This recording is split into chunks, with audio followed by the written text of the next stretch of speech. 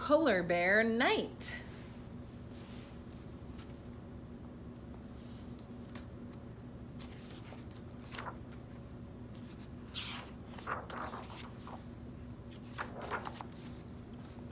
The night is keen and cold.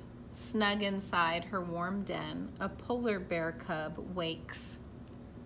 Something in the moonlit stillness quietly beckons. What is it?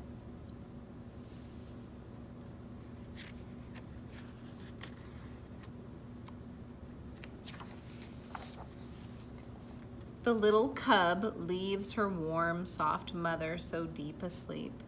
She sets out for the snow and sky and sea and ice, and the moon follows.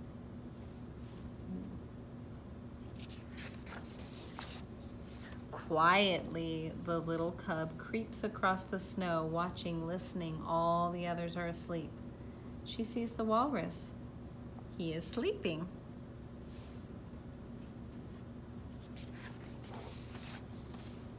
She sees the seals. They are all sleeping.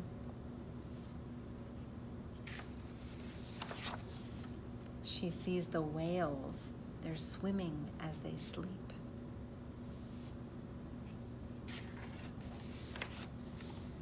Further and further, the polar bear cub walks, watching, listening. Where is she going? What will she find? She's like gone on her own little adventure. I don't know if that's very safe, but she's just a little cub. The little bear climbs high upon the mountain of snow where she waits, wandering, and the moon waits with her.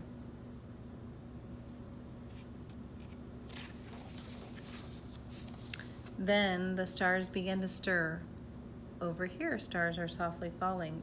Over there too, it is a star shower. The stars, shooting stars, all of a sudden. The stars are like snowflakes falling, falling. They light up the snow and the ice. They light up the lapping waves of the sea. They light up the walrus and the seals and the whales. They light up the bear cub's warm, snug den and her soft, sleeping mother.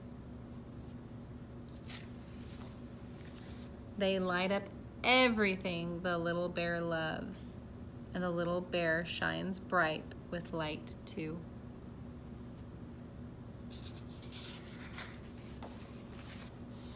One by one, the stars stop falling. Soon they're still again, shining upon the little bear, shining as they sleep. Now the polar bear cub is ready for sleep too. Starting to get tired. She makes her way back through the keen, clear night, and the moon follows. Snow and sky and sea and ice and mother bear's soft, warm fur. Home. Sweet story. So, real or make-believe? I guess it could. I mean, it could be real. I think it's not real that, you know, she has all these thoughts in her mind about going out, but we'll say make-believe. And the setting is where the story is taking place, and they're in the Arctic. They're outside. She's on an adventure, and the characters in the story are the cub and the mother.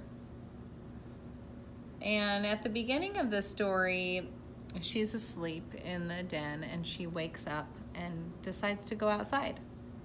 And then she goes walking and sees all the other wonderful animals that live where she lives, near where she lives. And then at the end of her little adventure or walk, she comes back home, and at the end she finds her mom sleeping in the den, and she curls up with her and goes to sleep with her and enjoys being back at home.